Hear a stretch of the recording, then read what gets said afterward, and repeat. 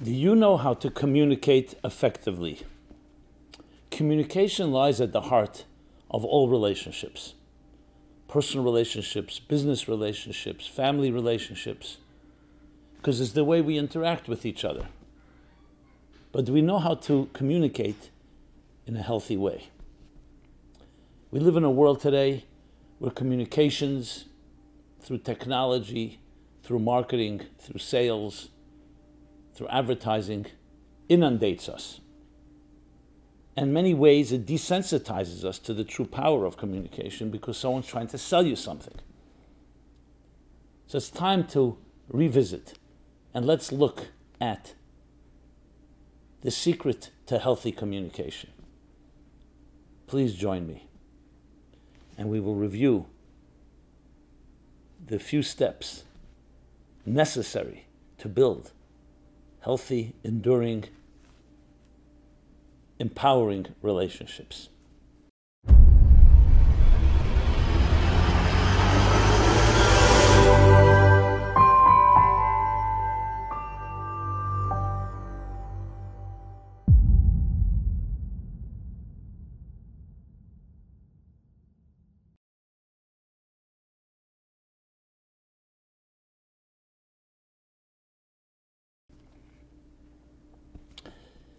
Hi, this is Simon Jacobson. Welcome. We will be discussing the secret to healthy communication. This program is dedicated by Dina Rachel Fisher in loving memory of her beloved parents, Jack and Nadia, on the 3rd and 16th of Tammuz. May their neshamas have an aliyah. The secret to healthy communication. So let's first begin with what is communication and its importance. It lies at the heart of all relationships. Personal relationships, romantic relationships, intimate relationships, friendships, family relationships, business relationships. Wherever two people are interacting, there's some form of communication. Even silence is communication. So really is the key to the bond, to the bridge between two individuals. Look at the crisis we have in communication today. The polarization. Two people have different opinions. They can't even communicate with each other. They can't talk to each other. I'm not saying it across the board. There are many that can. So there's clearly issues at hand. You see people in divorce court, in other courts, fighting. Why can't they communicate and come to some happy medium, some resolution, some compromise? Why is there war and conflict altogether? So I know it sounds like a naive and almost childish question. I understand there are different opinions, and when there's strong opinions, those opinions will clash to the point of tensions, to the point of conflict. But is it possible to perhaps go back to the heart and essence of what is communication in the first place? And if we revisit it properly, we can come away with another way of looking at ourselves and the world around us, and those around us, and the people around us. And perhaps we could improve and higher the standard. I say perhaps, but I really mean I absolutely believe we can. But we have to begin with the actual concept of a relationship. Let's begin from the beginning. Where's the first place in our lives where we communicate? The first time ever that you communicate with someone. Well, it's in your mother's womb. Your mother is communicating to you, and I'm sure the fetus is communicating back to the mother. And what does the communication consist of? It could be words, a mother speaking to her developing new child, but it's communication that's even more than words. It's through the embrace, the very fact that a child is developing in a womb, a fetus is developing, it's completely embraced, engulfed, in the embryonic waters, fluids, in a nurturing way. So the first message we receive in our lives is nurturing. Even if the parent may be dysfunctional, but as long as the pregnancy is a healthy one, it's a nurturing. So what do you see from that? That the first relationship we have is one of nurturing. Just like you water a flower, we're all nurtured and loved and embraced those 9 months. So that's, you can say, in a more superconscious or unconscious manner, or subconscious. I like the word superconscious, because it's not in this basement, in the sub, it's in the above, beyond consciousness. But then the child is born and the communication continues. It can be through words like I love you, again through actions. So we see the earliest communication we have in our lives is actually very different than what we become familiar with as we grow into adults. Because let's now take it to the other extreme. What is the communication we're most accustomed to? Well, especially in our world today, sales, marketing, advertising. Someone's pitching you, and not always bad. It could be great.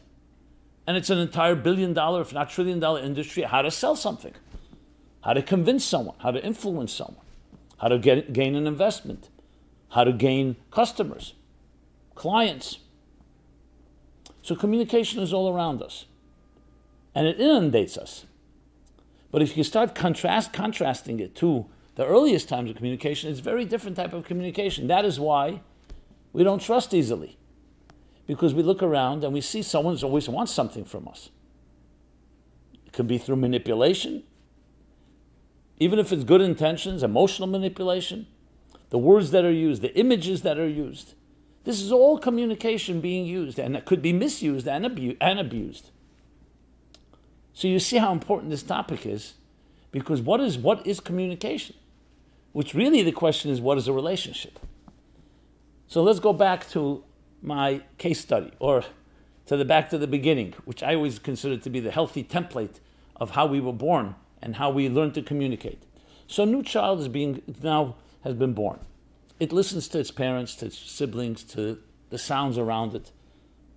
Hopefully in a healthy home, there will be nurturing messages, validation, confirmation, love.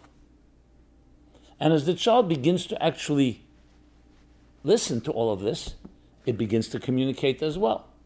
Whether it's the first cry or the first laughter, the first word, all that cuteness that we find in children as they begin to speak and then develop language.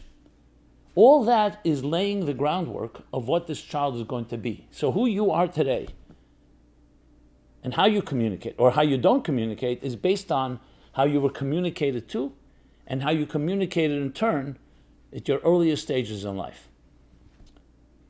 And if you could create a juxtapose and create like a comparison between where we were and where we are today, in other words, how it began, our communication in our lives, and where we are today, you will find mind-blowing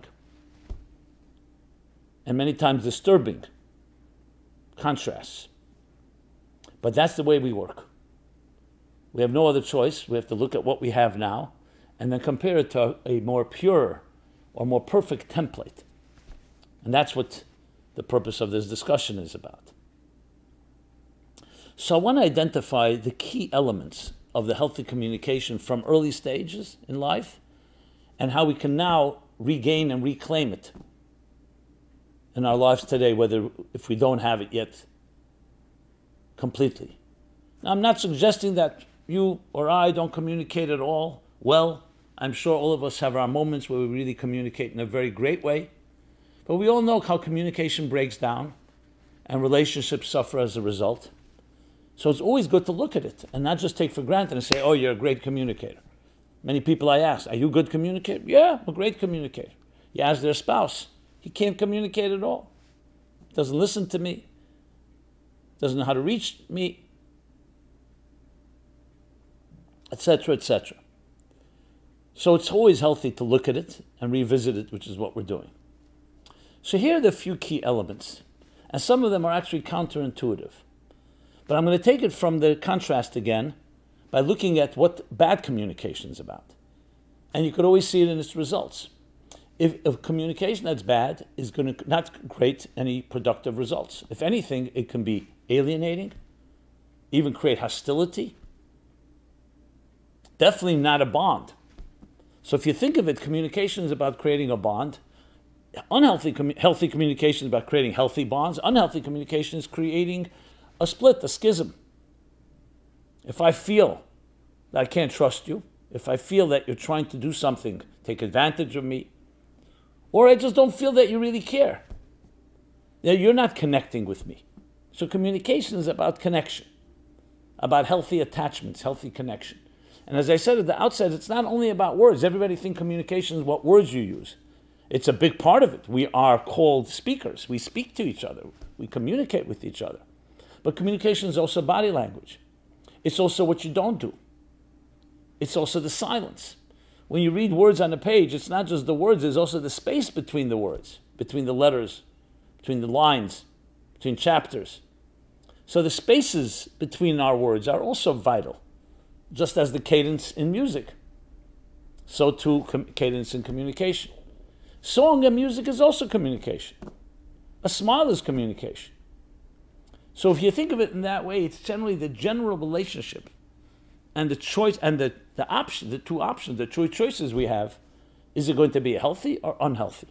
So the unhealthy version, you can just look around and see it quite quickly. You see how people take advantage of each other. You see how people abuse one another. Sometimes it can be a superior and their subordinate. Command each other, demand. Sometimes you get what you want because the person needs to if you pay somebody. But you'll see good leaders are great communicators. They're not just demanding and enforcing you to do something because you have to. They inspire you to do it. Now, in good marketing, they can do that as well. So that also can be manipulated. But I'm not going to go through every possible interaction we have. That I think each of us can apply. So let's now look at the healthy version. So I would begin with the first and most important thing, that good communication is good listening. Not what you say, but how you listen. You're speaking to someone, so you think you have to impress them. You have to inspire them. That may be part of it. But the first and most important step is listening, meaning getting yourself out of the way and listening to another. What are their needs? What are their interests? You'll say, 1 second, isn't that I need to tell them my needs and my interests?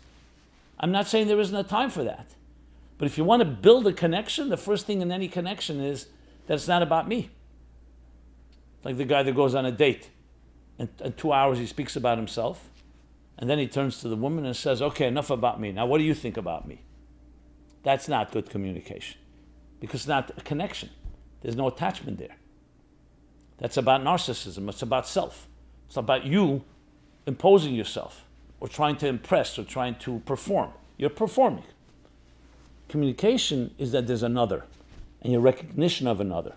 The Kabbalists, especially the Arizal, in his doctrine called the secret doctrine of the Tzimtzum, where God, the divine presence, conceals itself in order to allow space for another. That is called listening. You're creating space for another. That's the first. In the Hebrew Hasidic terminology for it is bittul. Okay. The second thing is care, empathy. That you care about the person, you care about the subject matter. Great line, I'm not sure who coined it. People don't care how much you know until they know how much you care. And this is in one-on-one communication or public communication, public speaking. When they feel empathy, you feel you care about my condition, about the human condition, about life. It opens up the heart, which leads me to, you could say it's by extension, the concept of words from the heart enter the heart. Words from the brain go into one ear and out the other.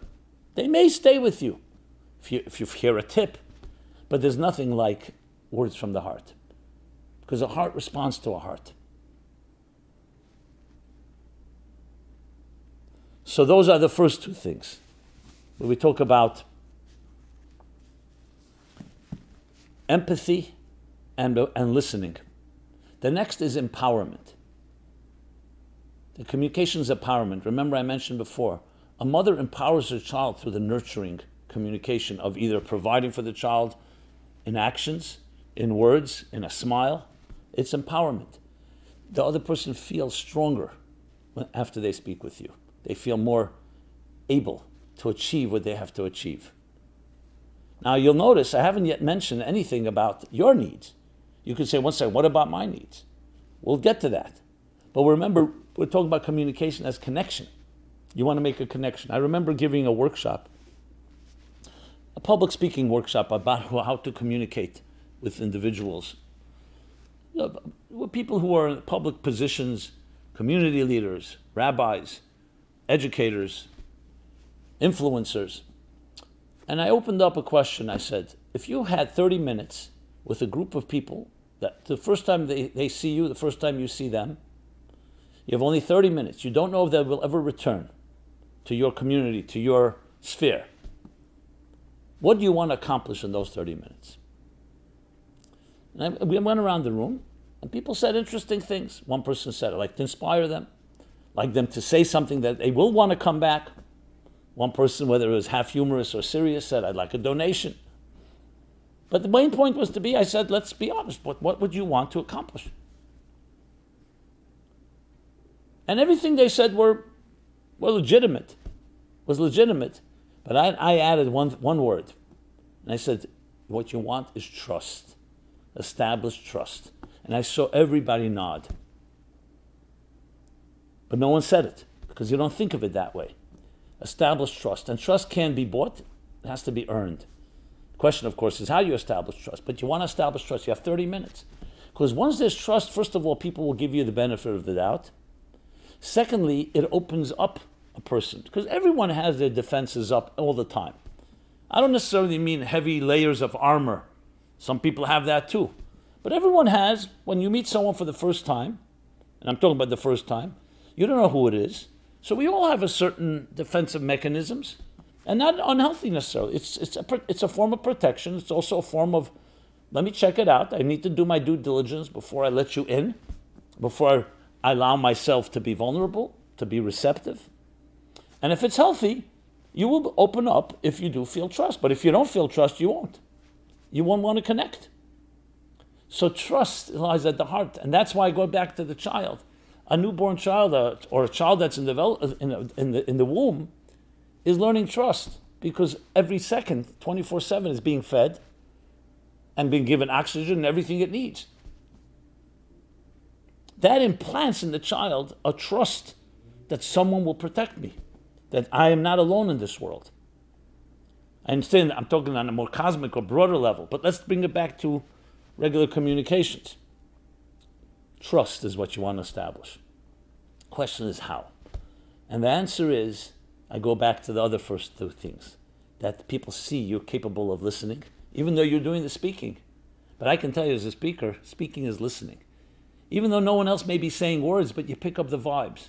So it's a listening to the human condition. It's a sensitivity to life. And that is expressed when you share. If you get up there and start preaching an idea that came to you, yeah, you may say something interesting, but it's not from the heart. The empathy, well, let me go back. The listening, that you understand the human condition. You're addressing an issue and you say, recently I had a setback in my life. And I'm not saying that in a way, in a manipulative way. You're sharing a personal experience. That immediately creates trust, because people say, you know what? I can identify with this person. He identifies with me, or she identifies with me. So listening and empathy go hand in hand in that sense, because empathy means you care about me. You care about what I care about. It's not how much you know. It's how much you care. As I said before, people don't care how much you know until they know how much you care. And once trust is established, it could be 30 minutes. You may never see them again, but something has happened. More likely, you will see them again. So trust is ultimately a key component in all of this. Now, so we talked about, let's just sum it up so far. We talked about listening, talked about care, empathy, talked about empowerment, that you're here to empower you, help somebody grow. And we talked about trust. But let's talk about a few other points, which really are extension, but it's the same spirit of it all. But above all, keep in mind, it's all about the connection you're making. Now, I'll be honest, there are people in marketing classes and marketing techniques, I know because I've approached to offer a marketing workshop.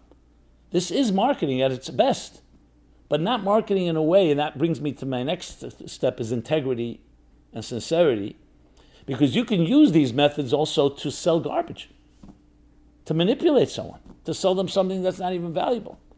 There are people who can engender and cultivate trust because they know how to manipulate. So obviously, we need to have an element of integrity and honesty. And that's not always, the listener may not be able to always pick it up. I know people are great con artists.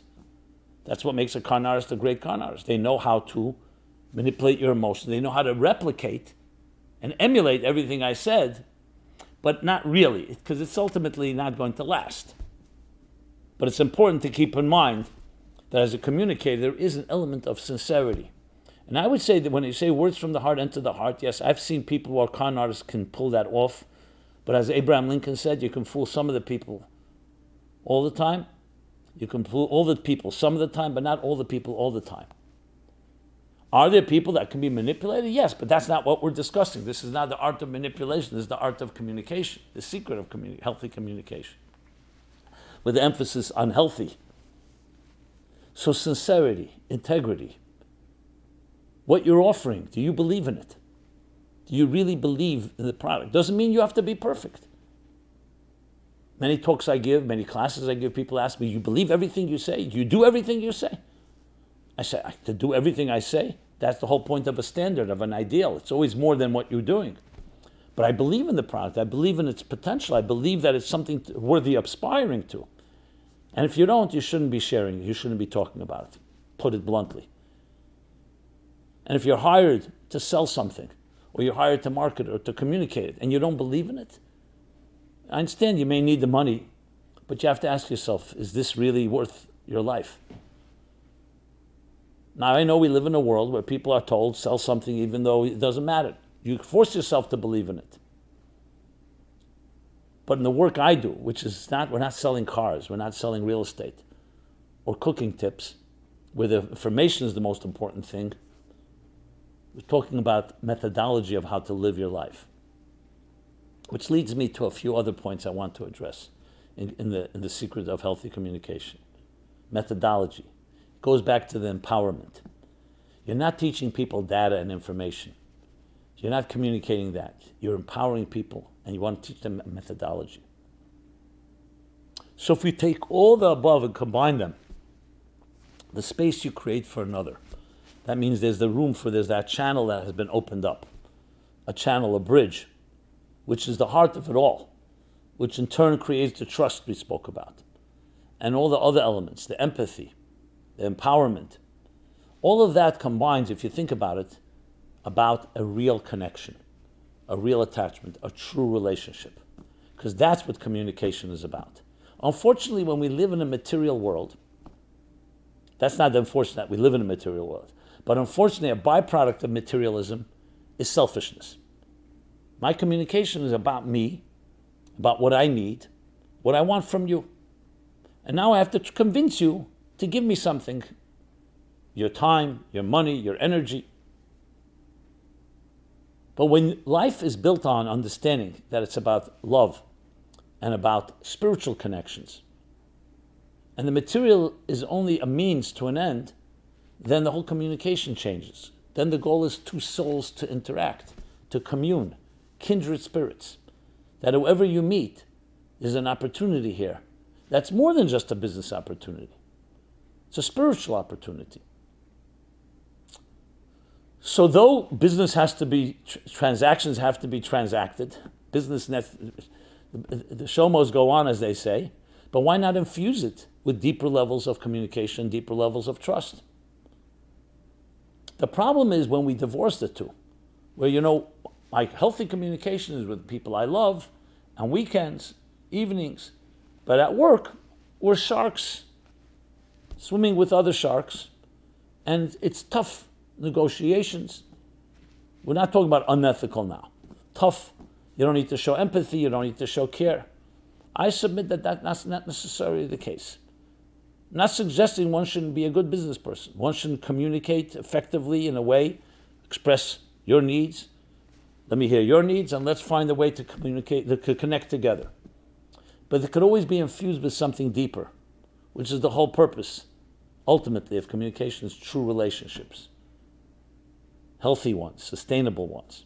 Now, obviously, there's a difference between a personal, romantic, or intimate relationship and communication one with family than one at work. But they have some things in common. And if we could integrate the elements. So I'm not suggesting every stranger has to become suddenly your family. But if we can integrate and bring these principles that I've been talking about, the trust, the space, the listening, the empathy, the empowerment, the integrity, even into our workplace, we change the world. No question about it. So though we have all the technologies available to us and all the communications, all you need is a smartphone and you're connected, but these connections are up to us how we're going to use them. Will we infuse them with a higher standard? Let's call it the soul of communication, soulfulness. And it doesn't take away from the practical part. Obviously, we understand sometimes communication is on a shallow or superficial level. You're asking someone what time it is, or how to get to the subway, or how to travel somewhere, or what is your opinion about something. Look, we have talk radio, we have talk shows, we have podcasts. People are talking. But at the end of the day is how you go away from it. Is it building trust? Is it building deeper connections? Is it helping our psyches grow? Is it becoming more loving? That is the question that you have to always ask yourself. And that is critical, not just in the personal relationships we have, but in all relationships. Because that's what a real communication is. It's about building healthy connections. So with that, my friends, I hope I was able to communicate effectively here. I obviously work at this all the time, of trying to speak from the heart. And you can tell me if it enters the heart. And hopefully, you can use some of these tools in your own communications. Try it out. And I'd love to hear your feedback. Try it out. Try it out with your families. Try it out with others. And on a final note about if there's a disagreement, these principles will bring tremendous ways to deal with the disagreement. You disagree with someone. Let's say it's a standing argument where you have agreed to disagree. Try out. Come back to that person and say, listen, I know it's a sore topic. I know it opens up a Pandora's box. It opens up, it touches a nerve. Let me listen to you. I want to hear what you have to say. And the same with the other principles that I pointed out. The empathy, the care, the empowerment, the building of trust. And let me know how it goes. I would love to hear your feedback. If we can create this type of grassroots ripple effect, imagine how we can change the world. There's only a few 5 degrees of separation between us. And in many ways, this is my mission, our mission, is to create better relationships, is to create healthier communication, healthier bridges and connections. So again, I'd love to hear your feedback, your thoughts, your comments. And please share this with others. Be blessed and be well. Communicate well. Connect well. May we build that type of vast network, a network of harmony within diversity, where we're all indispensable musical notes in the large cosmic symphony. And those notes communicate with each other. They both know how to speak and to listen. They know when to speak and when to listen, when to play and when to let the other play. And that is not just deferring, but it's actually complementing and realizing that we are far greater, our synergy, greater than the sum of the parts. Thank you so much. This has been Simon Jacobson, meaningfullife.com. Please check us out. And again, love to hear from you, and please share. Thank you. Be well. This program is brought to you by the Meaningful Life Center. Please help us continue our programs. Make even a small contribution at meaningfullife.com/donate.